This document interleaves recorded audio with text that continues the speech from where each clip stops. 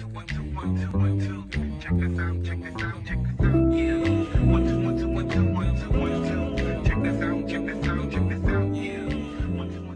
everyone, this is Chris Grosso with the Indie Spiritualist podcast on the Be Here Now network, and my guest today is none other than the one and only Mr. Dan Cortese. Dan, thank you so much for joining me. Chris, thank you so much for having me, bud. Good to be here. Yeah, the pleasure's mine. Before we dive into what I'm sure is going to be a really fun and engaging conversation, just want to read your bio for our listeners and give a little background. I'm sure they know some about you, but here's a little more. Dan Cortese shot to stardom as the creator and host of the Emmy Award-winning MTV Sports, where he interviewed everyone and everything that had to do with the world of sports and entertainment for 6 successful years. Cortese's numerous television credits also include memorable guest-starring roles on Seinfeld. He was Elaine's Mimbo boyfriend that George had a man-crush on. Melrose Place for a season as the evil Jess Hansen, Andy Richter Controls the Universe, The Single Guy, and Hot in Cleveland with Betty White. Cortese has appeared in many feature films, including Demolition Man, opposite Sylvester Stallone and Sandra Bullock, and After Sex with Brooke Shields. A native of Pittsburgh, Pennsylvania, Dan attended the University of North Carolina at Chapel Hill, where he played football for the Tar Heels, and he currently resides in Los Angeles. And I tripped over some of my words there, but I think that people get the point. Dan, again, thank you so much. Thank you for being that. That was very nice. Well done. Well, thank you. I'm going to try and live up to that. Here we go. I don't think you're going to have a problem. So, all right. You have this incredible new book out, Step Off, My Journey from Mimbo to Manhood. Really great book. Just came out, on this past Monday, right? I believe? Yeah, Tuesday, yeah. Tuesday, okay. Absolutely love it. And you've been posting, we were just talking about how you often use the hashtag, it's not what you think, and I couldn't agree more, and we're going to get into that. But I've got to get one thing out of the way. Sure. We got to start with Seinfeld. And I know you've talked about this a million times, but that episode, first of all, Seinfeld and Curb, they're like my favorite shows of all time. That episode is easily top 10, probably top 5 for Seinfeld, which is no small feat. You know, how many great episodes. Right, so many. And it's your character. I mean, the can't spare a square, that's funny and everything, but you made that episode, the Mimbo, Step Off. So what I want to ask you, and I did see an interview where you talked a little bit about, and thought this was great, the night before you were working with Jason Alexander, and he turned his hat around and asked, do you think it'll be funny? And you said, yeah, and then Larry David's like, no, and he did anyways, and it was amazing. Yeah. So if you could tell me a little bit maybe about that experience or anything else about shooting on Seinfeld that total Seinfeld nerds like myself will totally eat up that you want to share. Well, just as you can tell from the title of the book, right, it plays a large part just in the backstory of my story. But just starting within the Seinfeld thing, I got a call on a Monday from my manager saying that Larry and Jerry wanted to meet with me. Yeah. And at the time, I had never done a sitcom, an episode of a sitcom. I had done dramas, but never done an episode of a sitcom. And Seinfeld was my favorite show on TV, like so many people. Right. So I was like, of course, what am I going to do? And the way that call sort of played out was like I assumed, and he assumed it was an audition. So I was going to go audition Larry David and Jerry Seinfeld. Okay, great. Nerves, of course. Right. But it was later in the afternoon. I think it was around 4 or 5 o'clock at night. And they shot it at CBS Radford out in the Valley here in L.A. And went out there, and the only 2 people in the room were Larry and Jerry when I got there. So the assistant's like, yeah, let me bring you in. And they're just relaxed, chilling out on the couch. How's it going? How you doing? And we sat there and just talked, just so, like, no ego from them, which I think is important for so many people to know, Seinfeld fans. Yeah. But we just talked about matter-of-fact stuff, almost just like the show, where it's, how you doing? What's going on? What's the traffic? I don't know. What kind of car?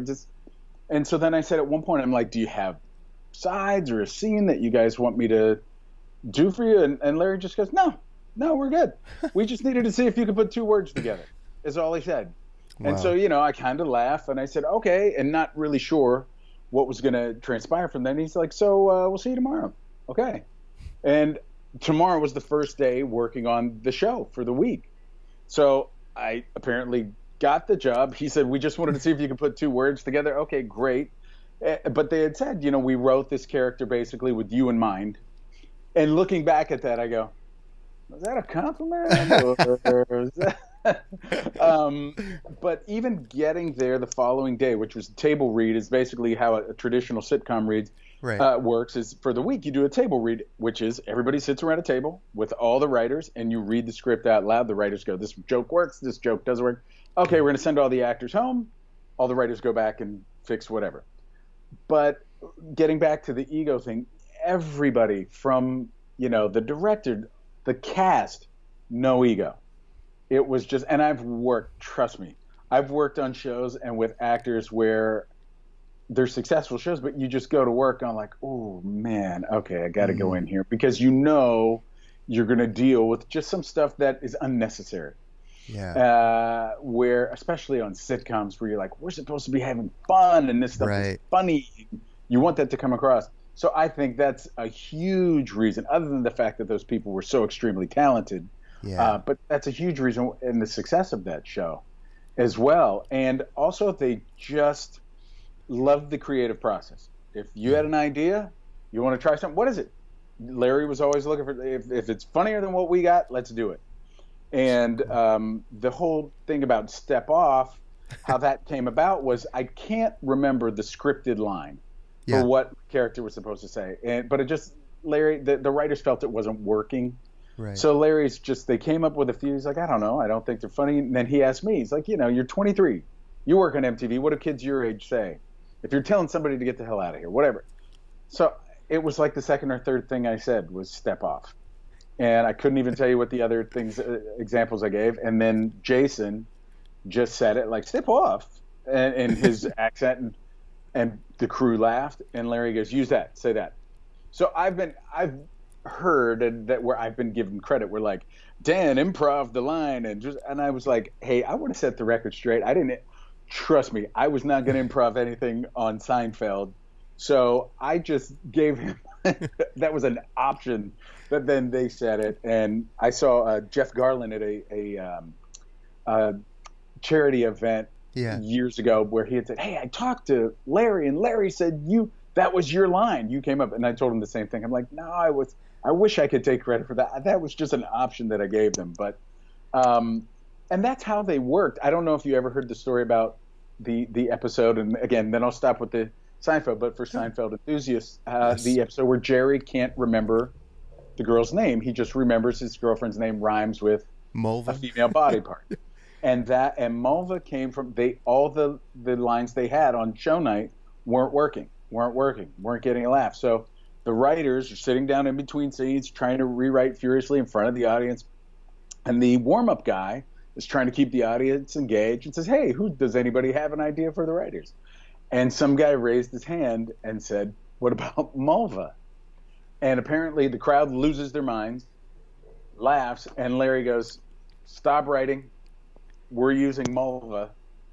And I laugh because I tell my wife, okay, there's some guy like in Milwaukee sitting in a bar telling people, I went to an episode of Seinfeld. And that was this episode, and they couldn't come up, and I gave them that. And I'm sure all his friends are like, yeah, no, it's not you. But that's just, it's credit to them showing the whole creative process where at the end of the day, they just want funny as could be. I mean, this conversation's about you, but just quickly about the creative. I did see the marine biologist episode. I don't remember the context of that final scene, which is probably top 3 scenes for me in Seinfeld, where George gives a speech about, the sea was angry that day, my friends, like a old man trying to return soup at a deli.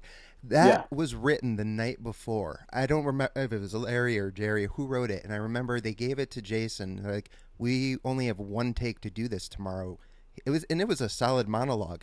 Yeah. He memorized it and nailed it in one take. And it's just, the brilliance of those people. And hey, you vouched for the hat turning backward, whereas Larry said no. So that is hilarious too. And you know what? That again was show night in front of the crowd. Yeah. And that was in between takes. And then that's when because Jason had on like a brown checked hunting cap. It wasn't even a baseball hat, really. And he just said, "What if I do? Is that fun?" And he did it, and you saw like the bald spot through the back of the hat, and I laughed. I said, "I think it's hilarious." So he called Larry up and said, "What do you think?" And Larry just goes, "No, don't do it. It's not funny." And he did it anyway. And that they had to edit the laugh out of that because it went on for so long. And he just sat there and milked it and milked it. So, and again, Larry had a nice expletive for him after he did that. Just kind of, But, you know, just such an amazing experience. And what a way to be baptized into the world of sitcoms. Seriously. Yeah. Right before we got on the call, my fiance is working from home with COVID. She's in the other room, and we both were going to ask each other something. We yelled simultaneously, total accident, "Hey, babe." Just like, we both start cracking up. I'm like, yeah, I'm supposed to talk to Dan in a few minutes. So thank you, man. That's great lines. All right, so let's move on from Seinfeld because this book is so great, and I want to unpack as much of it as we can for listeners. Okay. So, right off the bat, let's see here. There's some lines and quotes from it, and I want to, explore that with you. Let me see where we're going to start here. Right in the beginning, you had me right in your introduction. You talk about, and paraphrasing here, but you talk about Googling yourself a while back and how all these images came up of you as Tony, the character we were just talking about, or the Melrose Place thing. And I wonder if I had a quote here from that. I think what was it? I'm sorry. While I am truly proud of all these moments in my life, they more or less define what I've done, not who I am. So, first of all, that lovely. Can you talk a little bit about what that experience taught you, and who are you? Who is Dan Cortese? Well, that's what the book is about. It is, it's my journey trying to figure that out. Yeah. And getting back to Seinfeld a little bit, which will take me to answer your question. When I was approached by the publishers to write the book, they kept saying they saw I had a new baby. We have a 1.5-year-old. And he said, this guy who I'd never met in person and had been friends for about 6-7 years. And I'd maybe spoken to him on the phone 3 times in my life, emailed a few times. And he was adamant about, I want you to write something positive. You're such a positive guy, but about fame and fatherhood. So, but he kept saying, I want it to be Dan. I want it to be more Dan. And I said, I got to be honest. I've never met you in person. You keep saying more Dan. I don't want to sound like a jerk. I don't know what you mean by that. Right. And I said, we've never met in person. Just tell me, what do you think I'd be like if we met in person? What type of guy? And then he said, well, he had basically talked to people around the office, and he said, we all sort of came out to the conclusion that you'd be a lot like that character you played on Seinfeld. Yeah. And he went on to just say very nice things and compliment me for the next minute. All I heard was, you're a mimbo. Yeah. And in my mind, that clicked, and I was like, I'll write the book. I want to write the book. Because in my mind, I wanted people to know that I'm more than that. Absolutely. And that's why there's a quote from the book too, where I said, if you don't like the narrative of your story, become the narrator. Yes. So to answer your question, he had then reached out to John Gordon, who's a author, well-known speaker, positivity guru, and he introduced me to John via an email. And he said, John, at the end of that email, all these very nice things about me. And then, John, if you want to know more about Dan, just Google him. So when I read that, I was just like, okay, so I want to see what John's going to see. So you do that, and it's like, wait a second, that's not me. So again, that really was sort of the icing on the cake for me. It's like, now I definitely have to do this. Yeah. So that was sort of my launch point to write the book. And then I went from there saying, okay, if I want to do this right, I looked at my life like a jigsaw puzzle. And looking at it, I'm like, okay, this is who I think I am. But now let's just take it all apart, and let's start taking these little stories in my life. And I think I even wrote in the book, not necessarily the quote unquote important stories, but the ones that for some reason you remember them. You don't know why you have this memory from the age of 10, but you remember it for some reason. I wanted to take those moments and sort of piece it all back together and figure out if I was who I thought I was. I said, and I think it's in the introduction as well, where I said, look, everybody is the same. How you view yourself, how others view you, and how you think others view you are 3 entirely different things. Absolutely. So I think it any time or at some point in all of our lives, we should just kind of break it all down a little bit and put that puzzle back together, just so we know who we really are, who we truly are. I love that. It's something I feel grateful that I learned a little bit earlier in my life, whereas some people don't learn it till later, if at all. And it's reevaluating the paradigms, not even just about ourselves, about life. Like we've held on to these beliefs, about ourselves, about the way we view the world, and they go for so long without being revisited. And is that still serving me? Is that outdated? And I love that that's what you did in your book, and you're encouraging others, and you even give little blueprints, which we'll talk about, or little, you have your little list that you included that I absolutely love, and I'll share those as we go on. Yeah. So you go on, you also very poignantly write, and this is a little bit longer of an excerpt, not long, but sure. I was going to paraphrase. I'm like, no, this is beautiful. As life rapidly passes us by, too often we take the tiny pieces, those little moments, and discard them to the side as if they were irrelevant and unnecessary. This book is a chance for me to do something that all of us should do at some point in our journeys. Sit down with open, honest eyes and lay out all the puzzle pieces of our life on the table. Once you've put them back together, does that finished puzzle look like what you thought it would? Or does it look entirely different?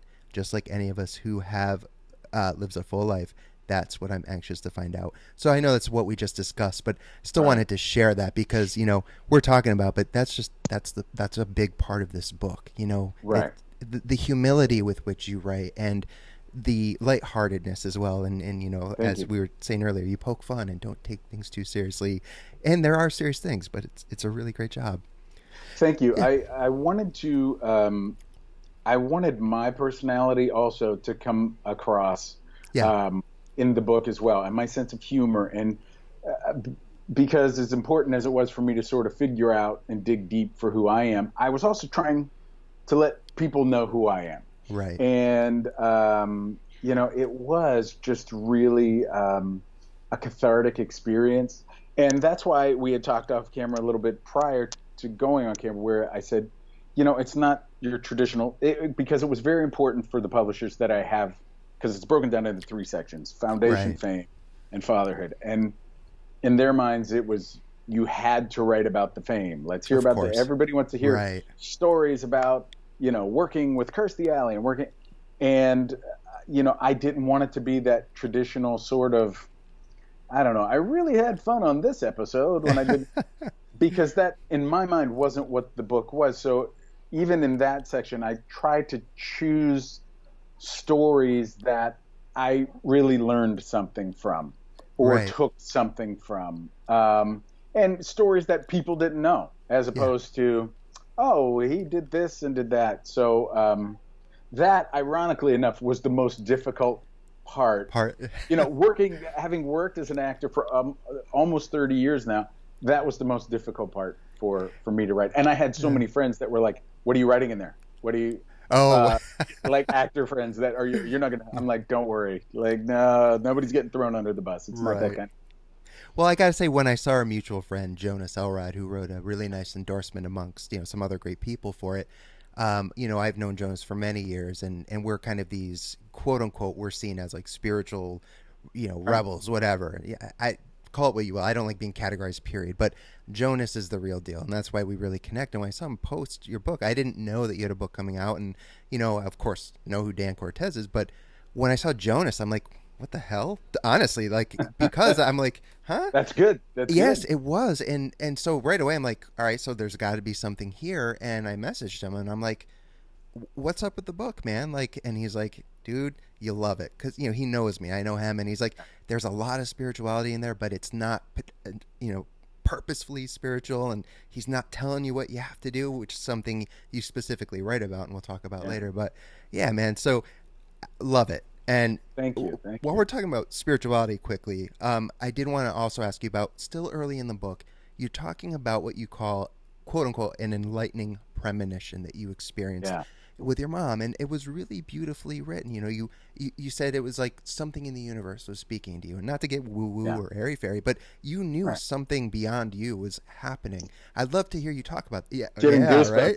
Yeah. I have them too talking. That's the power of life, right? So can you talk a little about that? That was, and I've never had another feeling like that. But that was my sister at the time lived in Ohio. I grew up about 20 minutes west of downtown Pittsburgh, which is, we were about an hour 15 away from the Ohio border, and my sister lived just across the border in Ohio. We had gone to visit her, and we were on our way home. We were getting on the on-ramp of the Ohio Turnpike, and this, it's so hard to sort of describe with words when it's this sensation of warmth and calm, but just came over me. And I was young. I was like 12. And you just get this feeling of everything's going to be okay. But I also it was as if I said the universe was speaking to me. I always wanted to be in the entertainment industry and be an actor and host. And it was sort of this, I don't want to say vibe, but this sensation of don't worry. That's what you're going to do. I've got you. Yeah. And I've spoken to people where they're like, did you think it was God? And I go, I don't know who. I don't know if it was God. I said, maybe it was my angels. Maybe it was just somebody saying, we've got you. Yeah. And, as a young boy, even now, as you can tell, I don't stop talking. My mom had asked me in the car that day, she was just like, are you okay? Like, you get real quiet. So I told her. And we were the only two in the car. So I told her what had happened. And, like I say in the book, I said, any good mom? She's like, that's great, sweetie. Of course, you're going to do whatever you want to do. Yeah. But, I talked to her now. She's just turned 85. Cool. And she said, she still remembers it, though. Wow. She goes, I remember you telling me that. And, as I went through life and got older, whether it's consciously or subconsciously, I always felt that I had that safety net there. Yeah.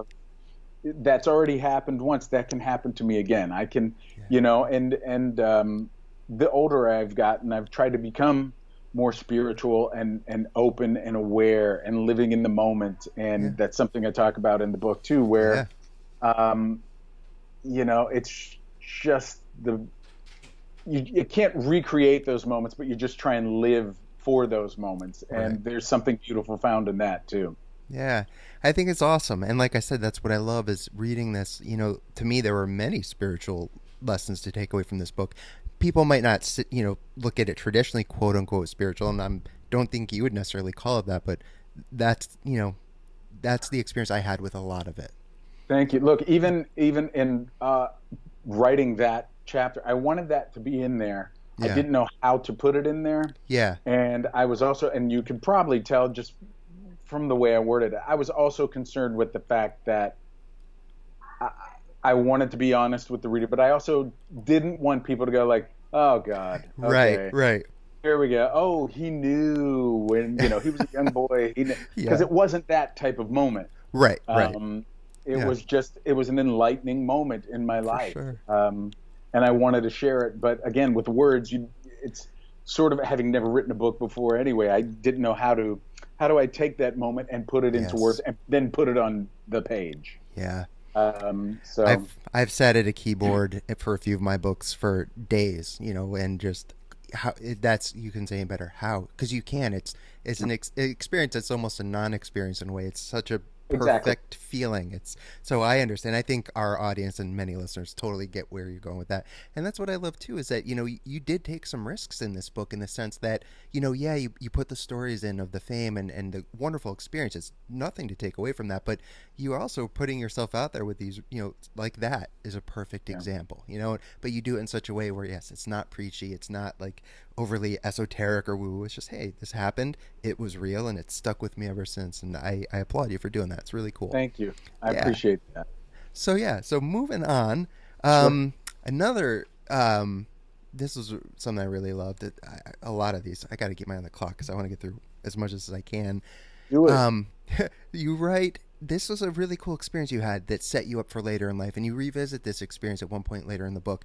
You're talking about, it was your senior year at UNC. You're working at a steel mill in Pittsburgh, I believe, was it? Yeah, outside of Pittsburgh, Wampum, Pennsylvania. Right. And so you talk about what you call a seemingly simple, unassuming moment, but one that in the end actually had this incredibly pivotal moment in your life. So, I don't want to give all your book away here, but that, you go on to talk a little bit about the seemingly simple moment that otherwise could have just, you could have just brushed it off, had this incredible impact. So and you do talk about how that happens for other people. It happens for all of us. And if we're lucky like you were, something grabs us and we learn from it. So can you talk a little bit about that and how it became such a big moment for you? Sure. I was working, I got a job working during the summer before my senior year at Carolina, working in a steel mill.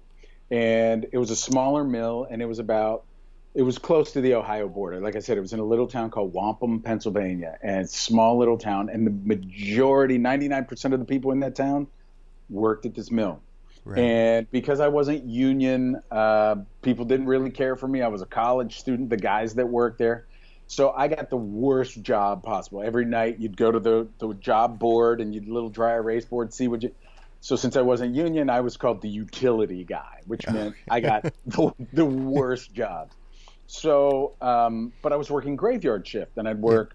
That was the only way they'd hire me. I was working midnight to 8 and sometimes midnight to noon. And cutting to the chase, there was about a month into it, a few guys befriended me. So when I'd have, your meal break or your lunch at 4 a.m., we'd sit down and they'd let me eat with them. Yeah. And it was one night, and I think I even say in the book, it had a very Shawshank Redemption vibe to it, because it was pouring outside. We were on our meal break, and it was pouring down rain, and where we would go to eat had a metal roof, so you could hear it, and everybody was quiet other than the rain. Right. And one guy, we're eating, just started to talk about how he had gotten a pool for his kids. But the story wasn't really about the guy getting a pool for his kids. The story became, and he wasn't addressing anyone. He was looking down and eating. But the story became how his kids don't know him. He's worked the graveyard shift for so long that they don't know him as dad. They know him as the guy that got him a pool. Because when he comes home from work, they wake up, he goes to sleep. He gets up, he eats, they're eating, then he leaves to go back to work. So he went into this very deep, I want to say he exposed himself to us as far as saying, hey, this is what my life is. I don't know my kids, and he shared that to us. And it was, from a guy that you look at and just see on the street and be like, oh, man, he'd kick anybody's butt that he walks by. He was being very honest and open with us. And so I sort of took that moment. Then when he was finished, I started talking about how I was considering not going or finishing school that year, because the reality of me just thinking like, I want to be an actor. Yeah, I'm telling everybody I'm going to be an actor. I've got this. This is what I'm going to do. But then I didn't know a soul in Los Angeles. I didn't know anybody in the entertainment industry. I didn't have anywhere to live out here. I really didn't have any money. And then I started thinking, what am I going to do if I'm an actor? How am I going to come back to Pittsburgh and be a successful actor? How am I going to make ends meet? All these things. So I had considered, like, do I just stop? Do I start working now? And no, is college really that important? Does that piece of paper really mean? And I shared that with them, and I hadn't told it to anybody else at that point. And these guys just staring holes through me for about 3 to 5 seconds, just looking at me. And the guy that told the story about his, getting the pool for his kids just said, hey, it's your life. We're not going to tell you what to do. But the one thing I will say is you've been given an opportunity. And hold on, let me see. Something just happened. Are we okay, there we go. Yeah, he said, you've been given an opportunity that we haven't. You go to college. He said, but I will tell you this much. If we see you here next summer, we will beat the living tons of expletives out of you because you've been given a chance that we never were given.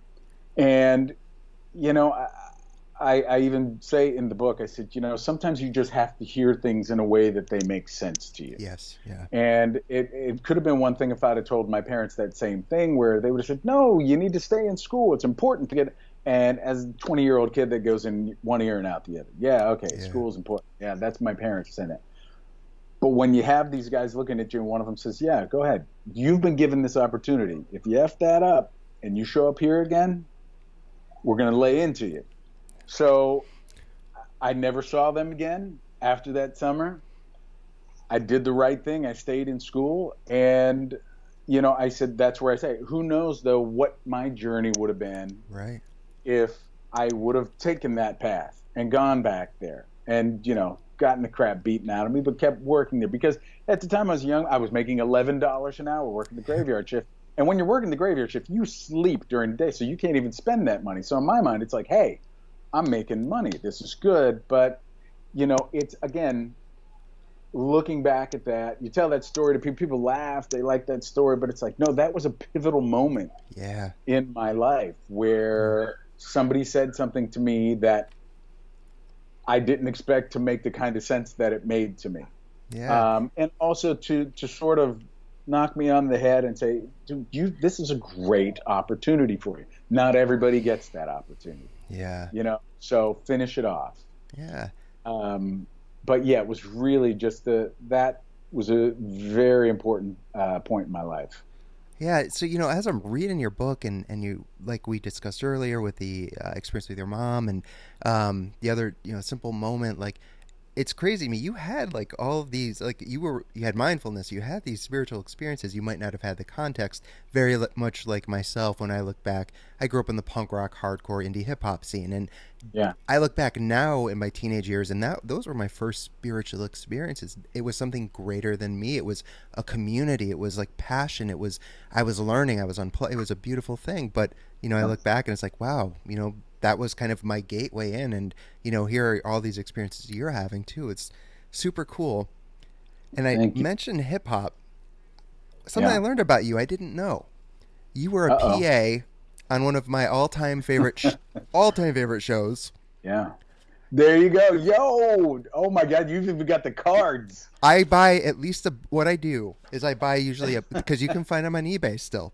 I buy usually a box a year, and when people buy books directly from me, if they're not on Amazon or Barnes & Noble, I'll put a MTV Raps card in, one of my stickers, sign the book. I just want to give them fun stuff. That's awesome. I read that, and I mean, I love hip-hop is my thing, and, I read you're 50 wearing a Wu-Tang shirt. I was wearing a Ghostface shirt the other day, and I'm a little younger. I'm in my 40s, but it doesn't matter. So can you indulge me, aside from the Seinfeld, this is the only other thing I'm selfishly asking, can you share any stories from working on that set? I mean, I can only begin to imagine. Like, I know you talk about. Yeah, go ahead, please. When I moved to LA, that was the very first job that I had working for MTV. Was I had made a connection earlier at college with a guy from MTV, and then I got a call when I was in LA from Ted Demme. He had left a message, and Ted Demme was the creator and executive producer of Yo. Yeah. And left a message. I come home. I was working the door to bar. Come home, I had this message from Ted Demme saying, "Hey, we need a PA. We're coming to shoot in LA, and want to see if you want this gig." And I loved Yo MTV Raps too at the time, so I was like, "Of course, are you kidding?" So I sort of became their go-to guy when they'd come and shoot in LA. And we shot at the LA River. I say river. It's a concrete basin with no water in it.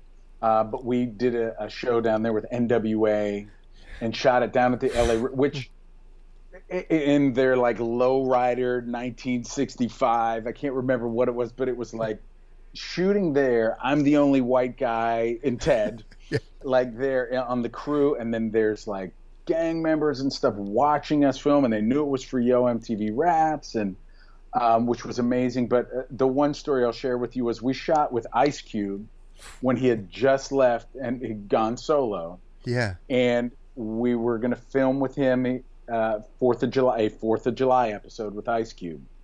So they said, "Here's the address, meet us at the address. This is where we're going to shoot at his house." So I said, okay. So I got there, not even thinking, I got my bag and everything I'm supposed to bring in there, think that, okay, well, everybody's got to be here. So I ring the doorbell. The door opens, and Ice Cube's standing there. He's like, "Yo, what's up?"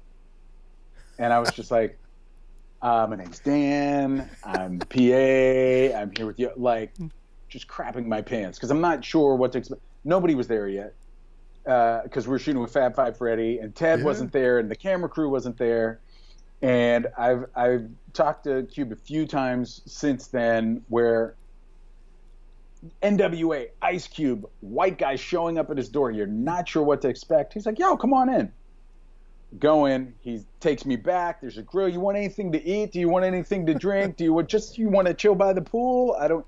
And it was like, I guess because I had his CDs and the NWA CDs, like thinking, oh my God, these guys, they're militant. They're this, and he's just, he was in his house. He was just being a regular guy. Yeah. He's just, NWA. No, this is just Ice Cube. This is just, he's chilling at his house, and his friends were there. He's introducing me to his friends. So that probably not even 10 minutes before Ted and everybody else got there was kind of an enlightening experience for me of just like, the first time that I'm seeing celebrities and musicians and rappers where it's like, hey, they're just like everybody else. I'm sitting here having a hot dog with Ice Cube before we even start to shoot. Yeah, and I'm hanging out. So then, of course, when Ted gets there, he's like, get up. What are you doing? Let's go. You got to start to work. You're not here to just chill and eat. It's like, oh, okay, yeah, I got to go to work. That's right. I got to make this money. But just really, that was a lot of fun. And the other thing that was, and I touch on it a little bit in the book, one of the things back in the 90s that was huge, 80s and 90s. Yeah. It's when MTV was MTV. Yes. So any MTV swag you could get, because you couldn't buy the stuff online. You couldn't go to Target and get it.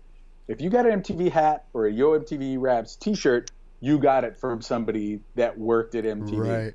So that was also when, because, Yo was produced out of New York. I lived in L.A. But when I'm walking around L.A. and I had that hat or that shirt, people are like, where'd you get that? How'd you get that? So the power of the MTV shirts and the Yo MTV Rap shirts was pretty amazing back in the day. I love that. I remember you saying something like a whole book could be written about that, and you just left it and you're like, I'm out. Completely, because I've had friends that worked out of New York. The producer of my show, MTV Sports, Patrick Burns, would even say back in the day, he said, we would get first class, we'd get bumped up to first class on flights. Yeah. He said they would intentionally take, wherever they'd go and shoot, he said we would intentionally take an extra 10 hats and 10 shirts, keep it in a carry-on bag, and anything we need, he goes, and if it wouldn't get us bumped up, it would get us free drinks. It would get us, he said, so we would use that for any, it was better than money. So, yeah. That's super cool. Yeah, I mean, I only visited the studios once. I saw a taping of Tom Green's show, and, so we're going back. Yeah. But even being in the studio was incredible. I can only imagine, like, working there. And I did laugh, though, because you're working, yet MTV Sports was after that, but you're not making enough, like, to live at that point, right? No. Like, you were waitering or something like that? I had, right? When I got the job, I was a PA at MTV. Yeah, they had opened up a West Coast office, and I got hired then to be sort of the in-house PA. So I had a full-time job then. That was great. Yeah. I was making $300 a week. But then when I ended up getting the MTV Sports job, that was $400 per show, and we were only doing 20 shows for the year. So I was actually making a hell of a lot less as on-air talent than I was as a PA. So, and I was living in a guy's basement in Manhattan Beach at the time, and renting that out. And but I had told Patrick Burns, the producer of the show, I'm like, look, we were the number one show. We were on in 72 countries, and we were the number one show in Europe and worldwide for them. And I said, I'm gonna have to take a job bartending. Like, I can't pay rent. And is there anything you can do? And so he said, no, it's not in the budget. We can't give you a raise, but we can. He said he found in the budget that they had room to hire one more production assistant, one more PA. He said, and so since the show itself was produced out of New York, I lived in L.A., he said, we're going to hire you to become the West Coast production assistant for MTV Sports.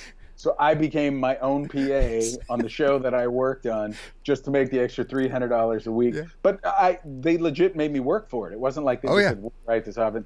But it's like location scouting, booking flights, booking cars, coming up with ideas. Go and find out what goes on at this event to see if we should shoot something there. So yeah, which was great for me too. It was like, all right, I'm going to get the money. I got to earn it. So that was I did a Instagram Live with Bill Bellamy, my old friend from MTV, just to talk about Rock and Jock during the quarantine.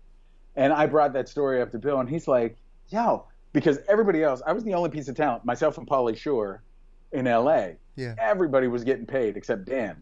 So he's like, oh man, I wish I would have known. I would have sent you money. Like, we were getting paid in New York. I go, yeah, I kind of got hosed there with the contract because they knew I was a PA. That I auditioned for that MTV Sports gig on a Monday, and I had the job by Friday. But Right. shooting the pilot episode by Friday, but they had said you need to sign this contract and send it back, or we're hiring somebody else. And in the contract, it was like $400 per episode. So I was like, at that time, I didn't care about the money. It didn't really dawn on me. I'm like, I just want the on-air job. So yeah, yeah. I laughed out loud at that. You were your own assistant because I'm like, I have to think. I have a literary agent. I don't have anything aside from that. I don't have an assistant. I don't have a manager. I'm me. I answer all my own emails, and there are times where I'm like, Chris, how can you hire yourself to do those other jobs? And then I read that, I'm like, all right, go work for MTV. That's how it gets done. There you go. That's how they do it. So I want to move on to the third part of your book. We got about 20 minutes, if that's still okay with your schedule. Sure. But cool. This is so everything, and I know we're skipping over a lot, which is good because it gives more incentive for everyone listening and watching this. Please go buy this book. Honestly, I don't have guests on if I don't really believe in what they're doing. So I'm vouching. This is a great book. And as I'm sure you can already tell, Dan's awesome. So third part of your book, Dan, is where you're talking about you're coming into parenthood at this point. And this is, there's a lot of wisdom already up to this point, but this is where I think the bulk of like you're really like the wonderful takeaways for readers can be found. So first off, you become a dad. And this part also struck me because your first son, Roman, was born as an emergency C-section. Correct. My brother was also born, he's 2 years younger, as an emergency C-section. I was born as a C-section, not an emergency, but at 3 months into the pregnancy, they told my mom, it was 1978 in Maine, 77 at that point, rural town in Maine, that I wasn't going to be born. I was going to be a miscarriage. And yeah, so I mean, here I am, 42 years later. But she had to go through that experience. So when I read that about you, your first child, emergency C-section, and then the way you write it, I got to see my son a few hours earlier. Like I was really touched by that. So, but that was your introduction to parenthood. Can you talk a little bit about that? Yeah, he was born in an emergency C-section because his umbilical cord was too short. Right. So every time he would drop into the birth canal, he'd lose blood supply and oxygen. Yeah. So his heart rate would drop severely. So the emergency C-section took place. He was healthy. And then my ex-wife at the time went into, when they had C-sections at the time, he'd go into recovery for 2 hours. So I went with Roman to, they clean him off and all that with the nurses. So I wasn't really as my first child. I didn't know the protocol, what exactly took place. Sure. And he was a very calm, mellow baby. He cried when he was first born. They put him under the little heat lamp. It looks like the little fries lamp at McDonald's. And then, and he's crying. And I go, oh, it's okay. And he's crying this way and just stops and looks and stop crying and just trying to focus because I was right there and didn't cry again. And the nurse kept saying, talk to him. He understands or recognizes your voice. So when we went into, I went with him with the nurses. They cleaned him up, wrapped, swaddled him. Nurse gave him to me and said, you can go sit in that office over there. He's a really good baby. Mm-hmm. You got about 2 hours to kill. And I was just like, so I just take him. I just go sit. We sat in this little dark office and I sat in this chair with him facing me. And I would tell him to this day, and that's what I wrote about in the book. I would always say, hey, I programmed your computer at that point. I had 2 hours to kill. So I told you everything you needed to know about life. I was telling you at that point. But the realization that I came to in writing this book was, actually it was my computer that was getting reprogrammed because I was on a new journey in my life. Yeah. So I didn't need to be telling him anything because him being there with me was telling me everything. Yeah. So just to experience that and to hold your child there, any of my children, the first time you hold them and they look at you and it's just, it's a new journey. So that, I think a lot of that feeling and intent comes across in that third part of the book. Oh yeah. Because it changes you as an individual. Yeah. I was married earlier on. I'm since divorced and engaged to an amazing woman. And I was very blessed with that experience of having a stepdaughter. And I know it's not exactly the same as being your own child, but I will tell you, I would have died for that little girl. It was one of the most beautiful experiences I've ever had. And so, I completely understand what you're saying, and as much as I can. But this third part, really, it deeply pulled me in the whole section. And you go on, and this is, we're not going to get political here, but it is apropos for the times. There's a chapter called The United Colors of Cortez. Absolutely love this. You're talking about, first of all, I forgot, I didn't write this down, but you were talking about where I believe your kids were going to school, or one of them, and like you could see Julia Roberts in one moment and Charlie Sheen. Okay, that was, and I tell people they went to kindergarten through 8th grade. It was called a Catholic school in Malibu. I live in Malibu, called Our Lady of Malibu. And anytime I tell people the name of that school, they laugh and go, "No, seriously, what was the name of it?" And I'm like, "No, that's nobody ever believes that was the name of the school." So I said, "Yeah, it's true." I said it was. And again, growing up in a very humble household outside of Pittsburgh, Pennsylvania, youngest of 4, my dad was an Italian immigrant. Like, I went to public school my entire life. So, they go to this little Catholic school, and I said, it's the only place on earth you could see Julia Roberts talking with a teacher while Charlie Sheen simultaneously hits on them. So, it was at pickup that day. Is where the chapter came from, after school pickup. So can you talk a little bit about it? Because the story is, I loved it. It was funny, but still like very meaningful. Like the way you handled it. Yeah, I picked up both of my kids. My son was at 4th grade at the time. My daughter was in 1st grade, and so she came out of class and it's a pickup. Hey guys, how'd it go today? What's going on? I was taking them to get some ice cream after school, and long story short, she had asked. She said, "Hey Dad, what color are we?" And I said, "What do you mean?" What color? And I said, why? Why are you asking? And she said, well, Camille, there was a biracial girl in her class that told my daughter India, she said, we're the only 2 black kids in the class. So my daughter was like, okay, well, I'm going to ask my dad. So I started laughing as we're driving there. I said, what color do you think we are? And she goes, I think we're black. And I said, okay, why? I said, because it comes from your parents. Well, why do you think? I said, what color is your mom? And she said, orange. And so, and again, it's the beauty of children where it's just total honesty. Absolutely. And I said, okay, and this was when President Obama was in office. I said, what color do you think I am? And she said, you're black. And I said, okay, you think I'm black? And I referenced it in the chapter 2. I go, granted, I was a single father at the time, and I go, I was very much into getting a tan and being single guy. So I said I was quite dark at the time. And my son at 4th grade, he goes, well, Dad, you are darker than President Obama. And I said, okay, then.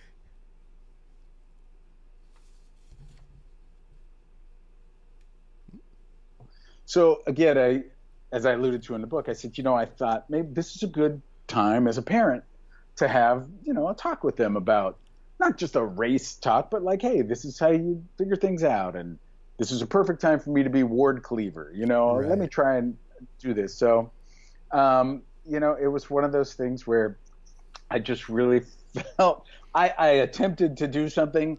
And again, with kids, it's like, it doesn't always turn out the way you want it to turn out. And the way that the whole chapter ends is I tell them, I said, well, okay, if I'm black, we're orange. Okay, we're tigers. And then try and I said, look, it's a lot like ice cream.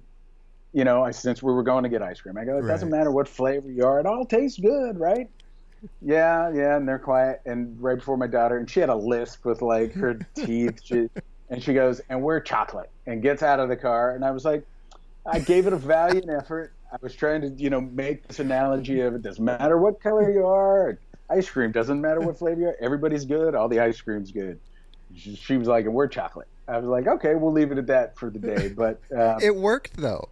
Yeah, parenting 101, not so much, but I gave it a shot. No, I thought that was cute. I really love that. Like, I try to put myself in that position. I'm like, I don't know how I would have handled that one. So, kudos. The funny thing is, my daughter now is 16, and when I got my books delivered to the house, she's flipping through, just looking at the chapters, and goes, "What is this? You did not put in the story about us being tagged." I go, "Yes, I thought it was a great story. It is. She is a parent. It's a good story." She's like, "Oh no," mortified as a 16-year-old. So let's see. I got a couple more things. I don't want to rush, but do want to get through this. The chapter "Waiting for My Real Life to Begin." Again, 3rd section. Just you write in this. You're at a Colin Hay concert. Side note, that song, Colin, I don't know if you know this one he did. I Don't Think I'll Ever Get Over You. It was on the Garden State soundtrack. Oh my God. When I hear that song, like I'm not too proud to say I tear up, man. He's amazing. A beautiful musician. So you're at this concert and that's cool enough, but you have this experience while you're there. It kind of, it's a longer story, but I want to share a part of what you wrote based on the story. You write, "There's a purpose to the pain. Embrace that thought. Hell, go ahead and make out with it if you want. Just don't ever forget it. Trust me, the more you peel back the pain and embrace its purpose and why it exists, you'll not only heal, but you'll find strength and happiness buried deep inside that had been waiting for you." And, there was an escalator involved, and this was physical pain, but I feel like you're talking about pain, the human experience. I was. And sort of, again, long story short there, the publishers were adamant about me writing about my divorce. Yeah. And I didn't want to. I said, it's not that book. Sure. And again, anybody that's been through a divorce, you've been through divorce. Oh, yeah. You can devote a book to it. Of course. And I didn't just want to scratch the surface, because just also knowing myself, I'd be like, well, if I say that, then I got to say this. And if I say that, then I got. And I didn't want the book to go off the rails. Right. So that chapter, in effect, and talking about there's a purpose to the pain, was my way of expressing what I went through at that point in my life.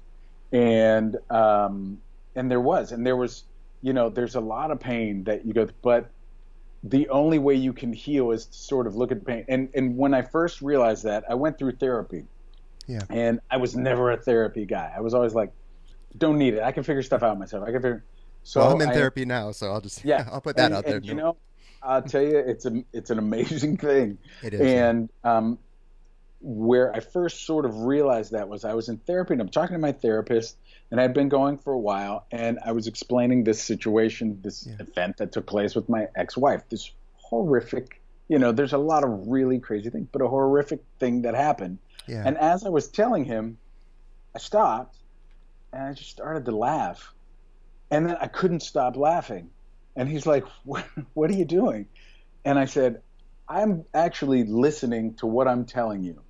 And if I didn't go through it, I'd be laughing my ass off at this, because this sounds like it's not real. It sounds like something out of a movie. Like this sounds so, and then that laugh sort of turned into a different emotion where I start to well up. He said, that's what he told me. He said, it's because you're healing. You're taking these experiences now that you went through and that you've experienced, and now you're actually looking at it from a different perspective. I actually had a whole complete side note. I pitched a show that I wanted to do where I just talked to people about the worst experiences in their life, but the goal was to find the humor in it. Yeah, and that's a great idea. Through that. Yeah. And but that's where that whole chapter came from, where it's like there's, because then that helped me realize, like, wait, all this happened for a reason. There's a purpose for all of this happening. Yeah. And it wasn't to just get me from point A to point B. It was getting me to open my eyes. Yeah. And be aware and awake as to how I need to live my life. And if you can live your life this certain way and experience that pain and, live in the moment. That's why I said a lot of times, so many people say, live in the moment, live in the moment. Yeah, that's great. So many people live in the moment when things are going really well. Right.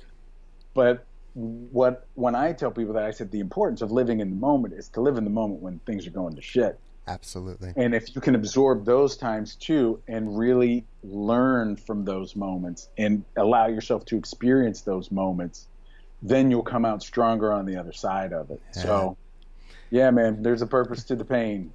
There is. Sure. It reminded me, and the podcast we're doing right now is hosted on iconic, spiritual teacher Ram Dass's network, who passed away last year, unfortunately. But one of the great teachings I took away of the many from his work, he has a quote where he says, "Suffering is the sandpaper of our incarnation. It does its job of shaping us." And myself, I'm in recovery from drugs and alcohol, and I mean, I've nearly died more than one time, and reading that really helped. And and it just, reading your chapter reminded, like, it wasn't all for nothing. It could have been, had I not used it as a catalyst to better myself and change. But thank goodness, that I had that. And I love that you present that as well in your own way in the book. And there's nothing wrong too, I think, because I even had an issue with it too. There's nothing wrong with doing it. Yeah. there's nothing wrong with being proud of yourself, having come through something stronger on the other side. Because there was a lot of, especially the third section of this book, where I, again, struggled with it. I didn't want it to come across as look at me. Right. But then it's also like, you know, you have to be proud of the struggle that you went through and how you've come through it. Right. Just like you're saying with drugs and alcohol, like you need to embrace that and be proud of that, because it's, like you said, it's helped to shape you into who you are today and the man you are today. For sure. Very grateful for that. And thank you. Very well said. And so speaking of publishers, let's see, two things. I'm cutting some stuff out, but I don't want to lose these two. Towards the end, there's a chapter, How To, Nope, How Do I? Completely resonated. I'm going to share a brief excerpt from that, because what you write, basically, I'm like, holy shit, Dan and I are kind of the same in that regard. I loved it. You're on a conference call with the publishers. You express to them that I don't know how to, but I do know how I do, and that works for me. Honestly, I'm not the type of person who feels the need to tell anyone how to do anything. But if you want to brainstorm and figure something out, I'm your guy. Amen. And then you go on to list like 9 things. I'll name a few just for listeners. Honesty, check yourself, positivity. I'm going to name them all. Admit when you're wrong, live in the moment, learn from your mistakes, earmuffs, me first, and whose house? Fun house. I love that. Is there any of those, like 1 or 2, since we're a little short on time, that you want to talk about, or just in general? I had done a John Gordon I spoke of earlier. Does a thing, Power of the Positive Summit, where he has people come on and speak. And I took that chapter and actually molded it in to like 7 and called it my Reset 7 for what people should do right now at this point in time with COVID and everything we're going through. So I just, that was, again, I think I prefaced that by saying, here's things we all know, but sometimes it's good to remind yourself. And in writing this book, it was good for me because I reminded myself, like, here's certain things you can remind yourself to do. And I started with honesty just because, it sounds simple and sure, just be honest. Yeah, of course. But the first person you have to be honest with is yourself. But you've got to be 100%, going through recovery. You have to be 100% honest with yourself. And I think I wrote this in the book, because then it's 90, then it's 50, then you're off the rails. Then you're just saying stuff okay, that sounds good to them, but, deep down inside, you're not being honest with yourself. So if you can start sort of with that core of being honest with yourself, everything else sort of falls into place. Because then I think the second one is, I call it check yourself, where it's you being honest with yourself. Then when you find yourself in conflicts, what I've learned to do is before I, get back to any, or if there is a conflict going on, I check myself first. Hey, am I the one that caused this? Did I do something that maybe started this? And if, again, you can be honest with yourself in doing that, and if you can try and figure it out, did I have anything to do with it? If I did, or if I didn't, then you've got to point to that. Let's try and resolve this. Here's what I did, or here's what I didn't do. Let's talk about it. And that's a lot easier said than done, especially if you're dealing with people that don't see things the way that you do. So, admit when you're wrong, learn from your mistakes. There's admitting when I'm wrong has really come into play with me as a parent. I mean, and I find that, because then there's, accountability from the top down. If dad is admitting when he screws up, okay, then we know it's an even playing field in the house. And that's really helped me as a parent. It helps with just, in the workplace too. But, the earmuffs, I say, earmuffs was basically, look, sometimes you're better off not saying anything at all, because that'll speak volumes. I think there's a point in there too where I talk about, people always say pick your battles. It's like, you know what? Rather than picking a battle, why not have a battle at all? Because a lot of times battles come from unnecessary confrontations, but a lot of times battles lead to wars that don't need to be happening. So true. That was that element, because the reason I said how I do, they kept saying write it as a how-to book. How-to book. And I'm like, no. I'm not writing it as a how-to book. I know how I do things. I don't want to tell people you need to do it the same way I do, but I have no problem saying, here's how I do it. Like, let's talk about it. Maybe it works for you, maybe it doesn't. That's what resonated. Like in my books, my teaching, my workshops, I always preface everything. What I'm sharing in no ways do I believe it's a definitive truth. It's based on direct personal experience. My hope is that it will help you possibly avoid some of the pitfalls I've gone through. Maybe not, but let's see what we can do here. And that's what I loved about that approach. I feel you really can engage more people that way than saying this is how you do it. So I love that. Yeah, exactly. And so the final chapter is, what was it? The 50-point jump shot. And, I read that. What a feeling of hope you're providing in that. Obviously it's the final chapter. You're kind of bringing things together. And, you're talking about, to me, it was kind of like, I've went on this journey with you, and you're kind of summarizing away and talking about the great lessons of your life. And I think you listed, and I didn't note them. I know there's another list there. I think it was like 10 things maybe of lessons that you've taken away. I would love for you to, anywhere you want to go with that, about that chapter, the lessons, whatever you want to do.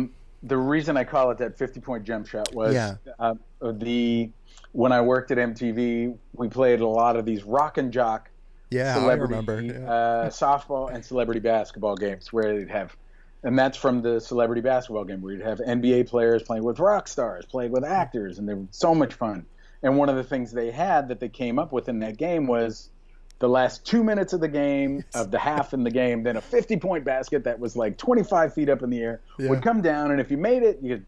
So that was to appease a lot of MTV fans, but also I thought, it's true with life too, because it's just proof that you're never out of the game. So I wanted to use that and just say, look, no matter how bad times may seem or how bad you may be feeling or whatever, it only takes one thing to happen to put you right back in the game.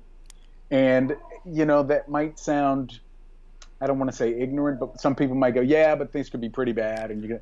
But it's all on how you perceive yourself and how you perceive life. Yeah. And it's true. One thing needs to happen to get you right back in that game. That's why I said you drop that one shot, it can happen. So I wanted to end the book, just as you said, on a note of hope. And I listed some things in there too where, again, to give people hope. And again, it's how I do. I'm not telling you how to do things. Right. So, and they're just simple things like, look, I like to tell people, people always say, there's always tomorrow. I said, that's not necessarily always true. But there always is right now. And again, getting back to living in the moment. So enjoy and embrace right now. Yeah. As opposed to don't wait for tomorrow. Why? Yeah. What's the point of waiting for tomorrow? And, I always tell people too, a lot of people say, hey, I don't want to start learning how to do something because that'll take so long. I'm going to learn a new language. I want to learn that. But yeah, you know how old I'll be by the time I learn how to play the piano? And I always say, yeah, same age you'll be anyway. Right. So why not be that age and be enlightened or learn how to play the piano or learn a new language? So it's just, I think what I've learned through my journey in life too, and getting back to that final chapter, it's how you look at life, how you look at yourself. And one of the things I say in there too is like my goal at the end of every day is simple. It's just to wake up tomorrow and be a better man than I was today. Yeah. So do the best you can do today. And you know what? Tomorrow, I just need to be a little bit better than I was today. And, simple things as far as just be kind, be good to people, be nice to people. As silly as that sounds, as simple as that sounds, hey, man, that can make the world such a better place. And that's the thing, the little things we can do for sure. Like it makes a big difference. And you never know, something I tell people, how far that ripple effect will carry. You hold the door for someone, you pay for a toll, someone behind you, buy them a coffee, the person in line, maybe having a bad day, and who knows how far that act of generosity or kindness will go. It doesn't matter like if that or not. It's just, at least you're putting it out into the world. So Dan, I can't thank you enough. Like this book, truly so much. Dude, it's awesome. It's step off my journey from mimbo to manhood. Here it is. Hey, step off. So yeah, that's right. Step off. What? Yeah. So yes, if you're checking this out on the Indie Spiritualist website, scroll down. We'll have that book linked. If you're on the Be Here Now network, scroll down. We're going to have that book linked there as well. Dan, again, thank you for writing a really great book. I hope I know listeners now and viewers know it's not what they think it was, and that's so cool, man. Excellent.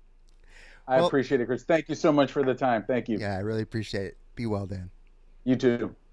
I grew up on the crime side, the New York Times side. Staying alive was no job, had second hands. Moms bounced on old men, so then we moved to Shaolin Land.